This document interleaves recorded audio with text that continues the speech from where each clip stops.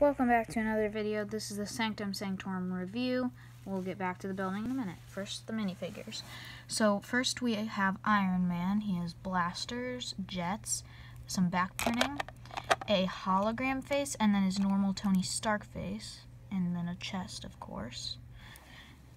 We'll put him right here, up top. Secondly, we have Ebony Maw with his stupid alien face.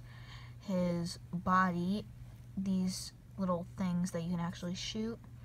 He has back printing on his shirt, so let's put him right there. Thirdly, we have Doctor Strange, which he has like shields. He has his chest, then the hair, the hat, the cape. I don't believe he has any back printing on him.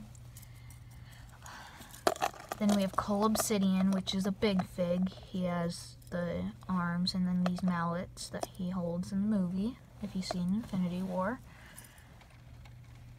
And last but not least, probably my favorite, Spider-Man, Iron Spider. He's got the Iron Spider suit on, the helmet, he's got the grips, and then the shooters, like not Doctor Strange, Ebony Maw.